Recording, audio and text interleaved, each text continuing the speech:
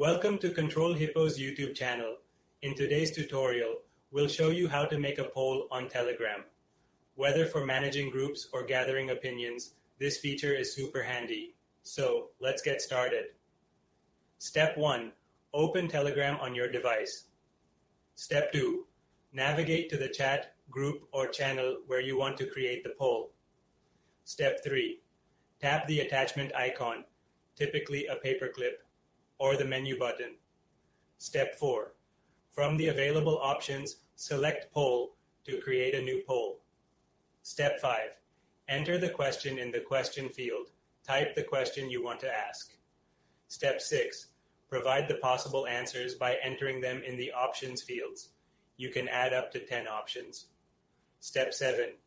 Choose the poll type: anonymous voting, multiple answers, or quiz mode. Step 8.